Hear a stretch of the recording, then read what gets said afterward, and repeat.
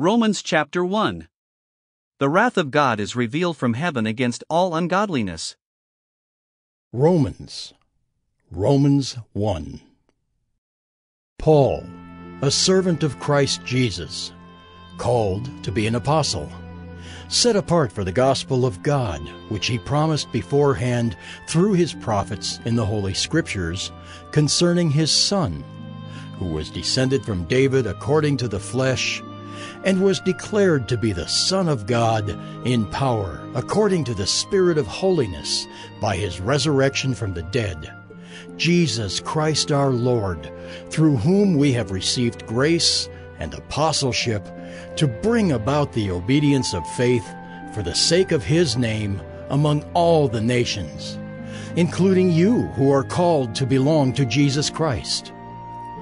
To all those in Rome who are loved by God and called to be saints, grace to you and peace from God our Father and the Lord Jesus Christ. First, I thank my God through Jesus Christ for all of you, because your faith is proclaimed in all the world. For God is my witness, whom I serve with my spirit in the gospel of his Son, that without ceasing I mention you always in my prayers, asking that somehow by God's will I may now at last succeed in coming to you.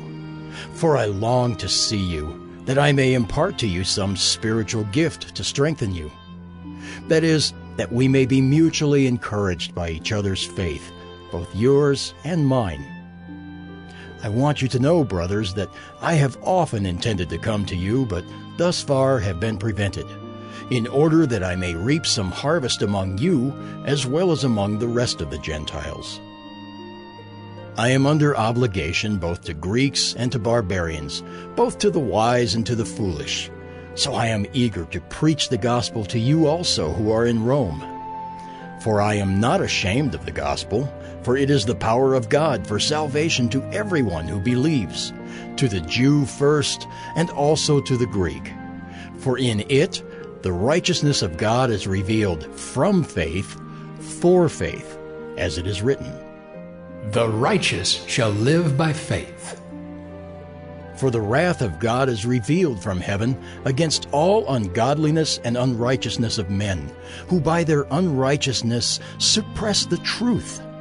For what can be known about God is plain to them, because God has shown it to them. For his invisible attributes, namely, his eternal power and divine nature, have been clearly perceived ever since the creation of the world in the things that have been made, so they are without excuse.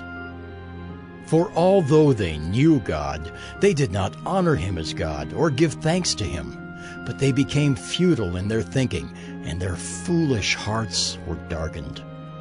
Claiming to be wise, they became fools, and exchanged the glory of the immortal God for images resembling mortal man and birds and animals and creeping things.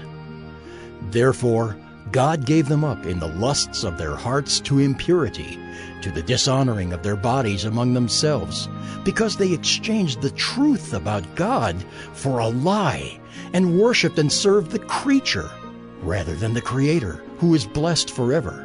Amen. For this reason, God gave them up to dishonorable passions, for their women exchanged natural relations for those that are contrary to nature. And the men likewise gave up natural relations with women, and were consumed with passion for one another, men committing shameless acts with men, and receiving in themselves the due penalty for their error. And since they did not see fit to acknowledge God, God gave them up to a debased mind, to do what ought not to be done. They were filled with all manner of unrighteousness, evil, covetousness, malice. They are full of envy, murder, strife, deceit, maliciousness. They are gossips, slanderers, haters of God, insolent, haughty, boastful, inventors of evil, disobedient to parents, foolish, faithless, heartless, ruthless. Though they know God's decree that those who practice such things deserve to die, They not only do them, but give approval to those who practice them. Click the subscribe button below, then click the all button to be notified of our latest videos. Thank you for subscribing.